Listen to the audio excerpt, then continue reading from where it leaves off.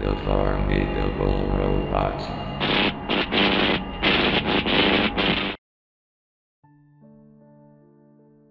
When it comes to Flash games, nothing more popular comes to mind than Papalui and its series of game areas. Even when Flash support had ended and was removed from most browsers, Papa's legacy continues to hold up today, with Flipline Studios still making games for the series on mobile devices.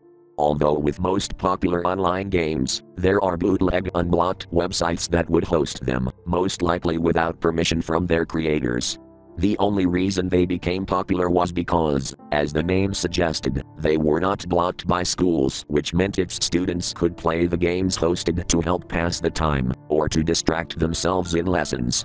Related to the topic, I had an odd experience with one of them involving a very strange bootleg version of Papa's Pizzeria.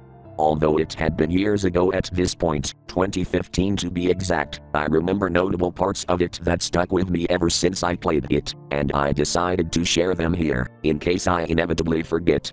If I recall correctly, the version was on a website called On the Rack Games with a Z, which advertised itself as a website that hosted the best Flash games you'll ever play, and its claim was quite bizarre as almost half of them were poorly made ones from Newgrounds.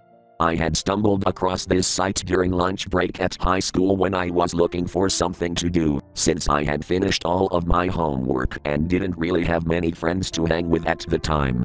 After some looking through the generic and lame titles that I didn't really care about, I had finally spotted a well-made game to play, which was Papa's Pizzeria, of course. Upon starting up the game, I noticed that the intro in that version was not the same, as it was very roughly animated and had two things off about it. For starters, Roy was wearing different clothing consisting of a pale blue shirt, light gray trousers and hat, and near dark shoes, compared to his red and blue clothing he usually wears. Secondly, instead of driving a delivery car, Roy was on a school bus and it stopped at the back entrance of Papa's Pizzeria, before he got out. The rest of the cutscene played out as you would expect, with Roy calling out for Papalui only to find out that he is away and is needed to run the pizzeria. The rest of the game, for the most part, was basically the same, taking customers' orders, making and cooking the pizza, and cutting it before serving it to them as they give you tips based on how well you have done. Although the intro had bugged me out, I initially didn't really mind it that much, as that was obviously not the focus of the series. After spending about 10 minutes of playing, I was starting to get bored and wanted to try out making a new profile under the name, Almost Papa, which allowed Papalui to be unlocked as a customer very quickly, by starting on day 99 with most of the customers earning gold customer rewards, since I had never reached that part of the game and wanted to find out what his order was like. Upon playing with the new profile for a little while, I unlocked Papalui, much to my excitement, and I prepared myself to take his order, which ended up being complicated just like in the real version of the game. When I had finally finished with his pizza, Papalui was very pissed off about it as all the scores from each station had a staggering 0%, much to my disappointment. I refreshed the game to try again, as I thought I'd overcooked the pizza without realizing it. Nope. Papa was still annoyed and I got 0% on everything, despite my best efforts to please him. I refreshed the game multiple times, hoping to get at least a better score. Nothing changed. Papa could not be pleased in any way. Thinking it was just a bug with the version from On the Rack, I decided to just continue playing and let off some steam. However, when I had finished the day in game, I did not expect the following to happen. After the last customer was served, instead of going to the today's results section, the game began to play a cutscene which had the same quality as the one in the intro. Roy was preparing to leave the pizzeria when he heard a loud bang coming from the entrance.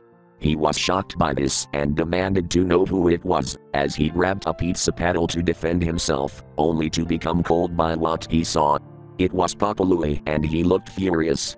Roy apologized to Papa and tried to explain himself, only for the chef to rant about how he had done a bad job at looking after his restaurant and how he is a failure in the industry. As the chef continued to yell, Roy visibly became more stressed as his expressions kept changing with each scene between him and Papa. This continued on for nearly a minute until it happened. Roy, out of pure stress and frustration, slapped Papa real hard with the pizza paddle he had in hand. Upon being hit, Papa landed onto the cold floor, unconscious. Roy took some deep breaths, before becoming horrified by what he had done. As he stared at the unmoving chef, Roy began to fear the possibility of being thrown in jail for what he did and had to think of a plan fast.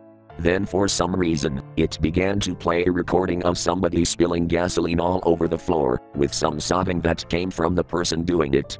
My best guess would be that it was supposed to be connected with the cutscene prior, but if so, then why not make that animated so it wouldn't feel out of place? Once that recording was over, it faded into a poorly made "thanks for playing" screen consisting of Roy standing behind a burning building, most likely the same one that was seen in the video. That was the only screenshot I took of that bootleg version, as I thought it was hilariously badass without the context of the ending. If I took a screenshot of it, then why don't I have the SWF file used on the website?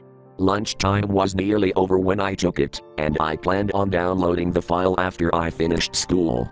However, when I got home, my heart dropped as I found out that trying to go to On the Rack's website would just lead me to a 404 error. I tried going onto the website for a few days after that, thinking On the Rack was doing some maintenance on their server, but to no avail. To this day, I have very little clue on who made that bootleg version of Papa's Pizzeria, why these changes were made, or what was the point of that ending cutscene. If you have any information regarding this, do let me know.